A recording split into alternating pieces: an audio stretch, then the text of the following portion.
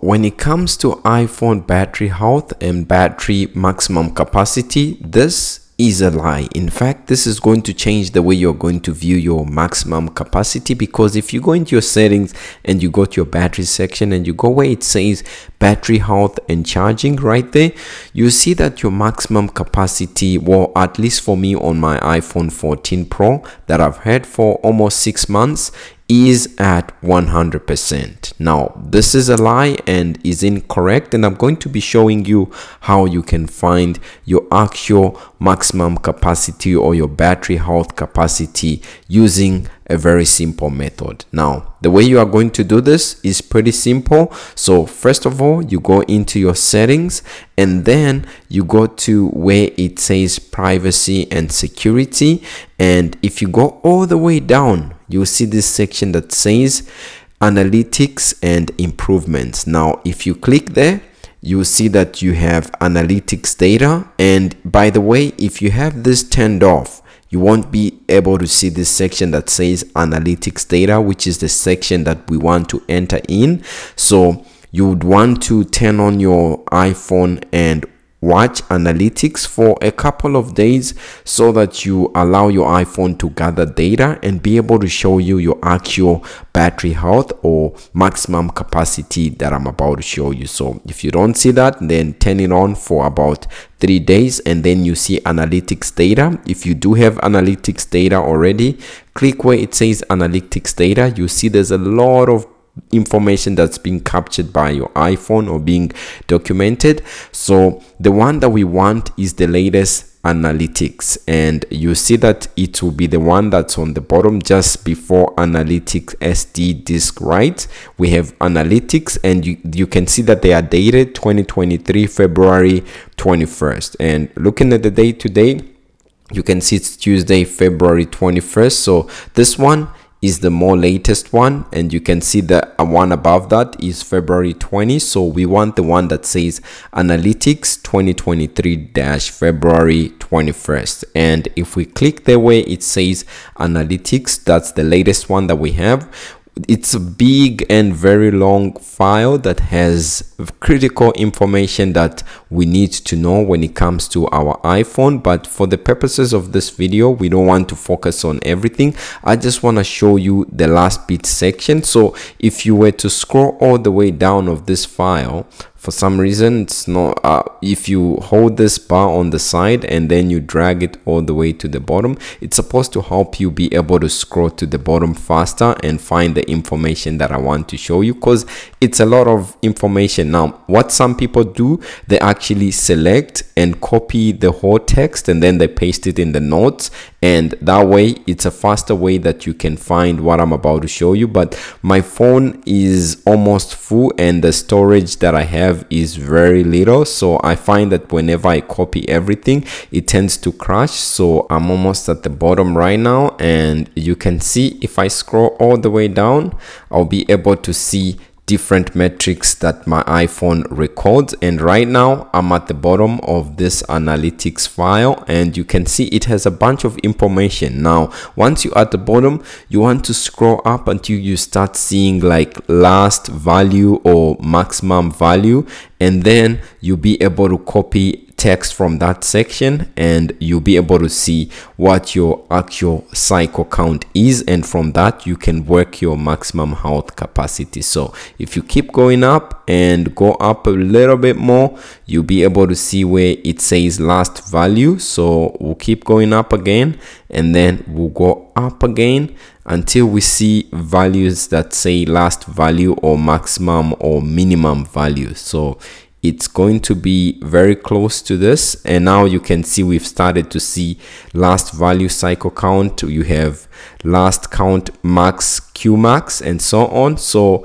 the one that we want to see is this one that says value, it says last underscore value underscore cycle count. So you can see here that my iPhone right now says it has a cycle count of 181. Now in case you can't see that properly, or this is a bit crowded for you to be able to see. You can see where it says last value cycle count. If you want to be able to enlarge it or see it in a better way, you can copy this section of your notes, and once you do this, you can say copy, and when you come into your notes here and you create a new note, you can just click there and then say paste, and then you just have to click find in the notes. And if you search for last underscore value, and then you can say underscore again cycle, you see you have this one,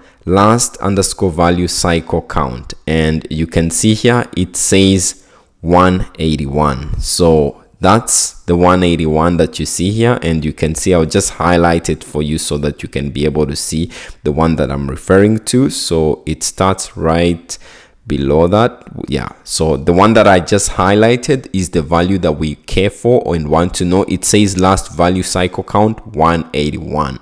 Now this is the number of charge cycles that my device has from the moment I bought it when it was new, and I have 181 cycles. Now a charge cycle or one charge cycle is using your battery health or battery life that's charged to like 100% and all the way to 0. So if you charge your device to from 0 to 100% and use that 100% all the way to 0, that's one charge cycle count. If you use your device from, let's say it's charged to 100% and you use it to like up to 50% today, and then tomorrow you use another 50%, that's another charge cycle. So basically a charge cycle is a charge or using up 100% of your battery charge. It doesn't have to always be at the same time. It can be over a number of days where you use a percentage that's equivalent to 100%. And for me, you can see that I've done that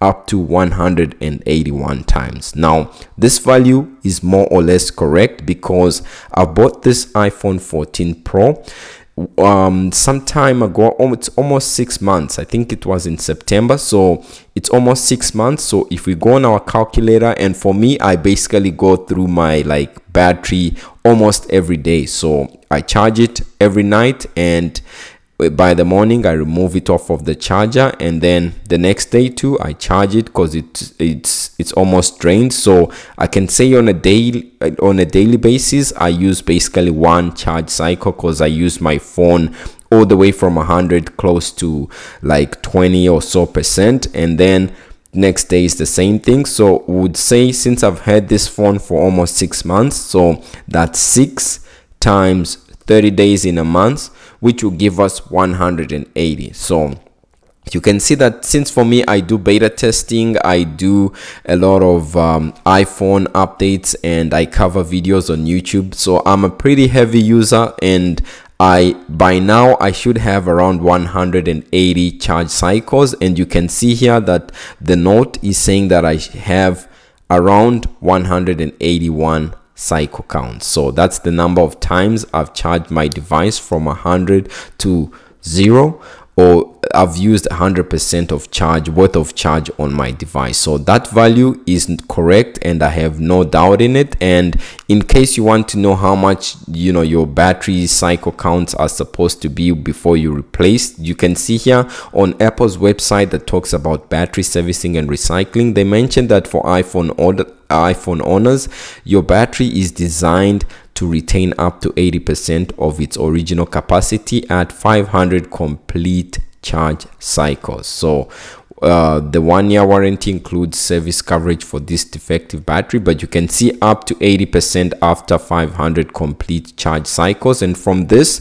you can basically work like make a formula, is because if let's say 0 or 1 charge cycle is basically almost equal to like 100%, and a 500 charge cycles is equals to 80%, then for me, since I have 181 charge cycles, you can basically say my percentage will somewhere be around 93%, since I would have used almost 7.24% of the maximum capacity. But you can see if I go into settings, and then if I go into where it says, you know, my battery section, let me just find it right here.